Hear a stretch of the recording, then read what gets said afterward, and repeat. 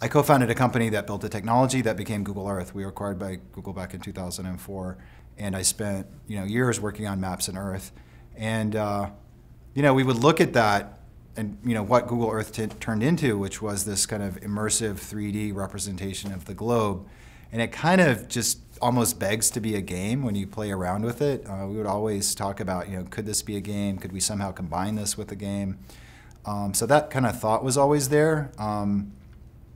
Whenever smartphones kind of came into existence a few years ago and then location got added to the mix, it just prompted us again to look at that and to think about what would it mean to mash up maps and Earth and kind of that sort of location experience with games. And I guess going back to my earlier experience with Meridian 59 and MMOs, it was really, I guess that seed had been planted. And so, my thought was, could you create some sort of multiplayer experience that was about doing things in the real world versus doing it in a virtual world?